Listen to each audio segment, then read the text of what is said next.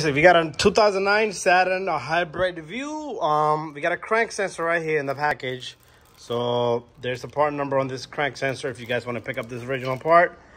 To get this crank sensor, you're gonna have to come to the front of the vehicle right here, like right here, where we at. You're gonna go right down below. If you look at right here, I took off the 13 millimeter of this pump here, and then took out the starter. The starter has a connector and 13 millimeter bolt. Make sure that you see that glove right there? I hang that red cable right there. This cable right here, I hanged it. I put a wrap around it. It's live wire. You don't want to short circuit that. So I'm gonna take my camera inside and show you. But we took out the starter. The starter has a 15 millimeter bolt and another 15 millimeter bolt. So there's one on the opposite side right there.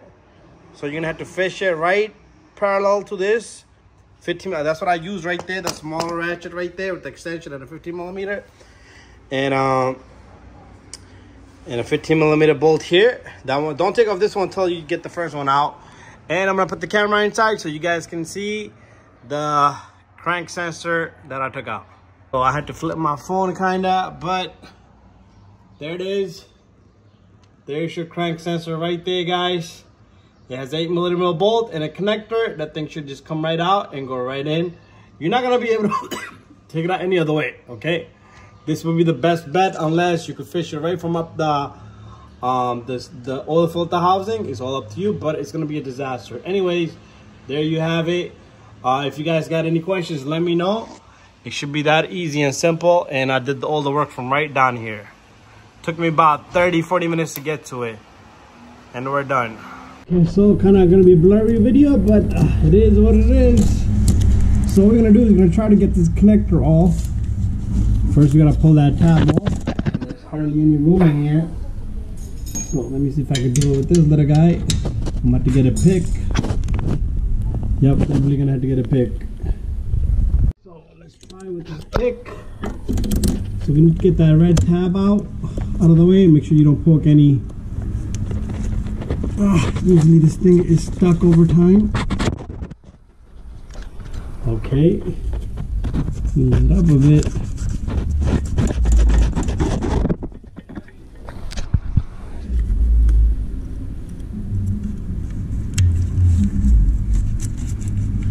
I don't want to go fishing from back there because then I'm not going to be able to lock it up. The whole thing came out without the connector. The clip. Okay, you're supposed to squeeze it and get it out, but the whole thing just came out.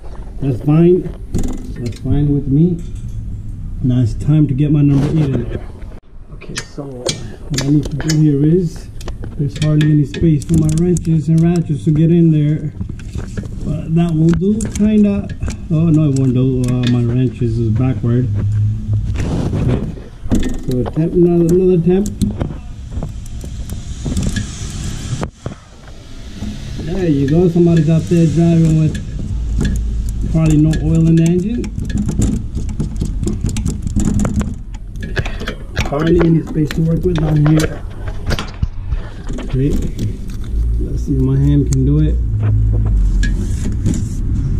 Wow, I don't know why they design things like this, even if it's no space to work with.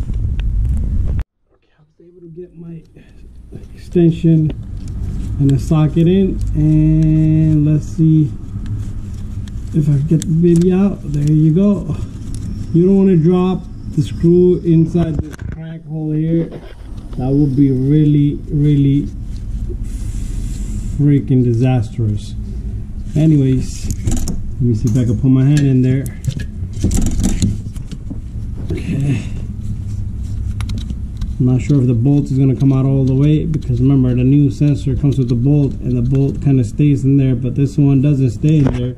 I'll just drop it on the floor, and then the sensor should be able to, you should be able to wiggle this sensor out. Okay, come on, it's kind of sticking out. I'm gonna have to get a flathead screwdriver. Okay, I want to use my fork here. Let's see if the fork helps me out here.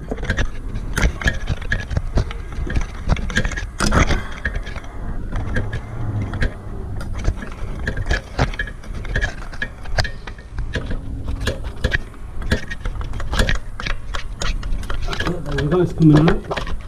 It's coming out. Gotta go even, okay? You gotta go even. There you go. There's our crank sensor. Baby's out of there. Freaking sensor's out of there. And I'm gonna come down. Oh, there you go. There's the freaking sensor. Okay, time for me to get the new sensor. Let's go out here. I took the new sensor out of the packaging right here. So what we're gonna do is match it up. The length of it looks about the same. Perfect. On my camera I left the light in there, but it's the same thing. And make sure it's not too long. So put some oil on the seal, okay? So here comes the new sensor right here.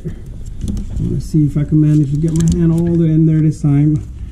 Okay, all we're gonna do is line this baby and it should squeeze right in. Make sure you put oil on the seal. And once it's in the spot, just push in on it. Make sure it's nice and flush, just like that. Bada bing, bada boom. It's in and ready to go. Just take a look at this baby. There you go. Perfect. So what I'm gonna do is I'm gonna reverse procedure everything. I'm gonna tighten up that bolt, and should be good to go. Make sure you lock up the connector and everything in. Make sure you put the starter in.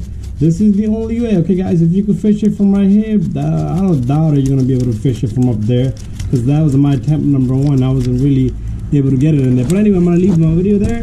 I'm gonna lock that up, tighten that up, and put the connector in. Bada bing, bada boom.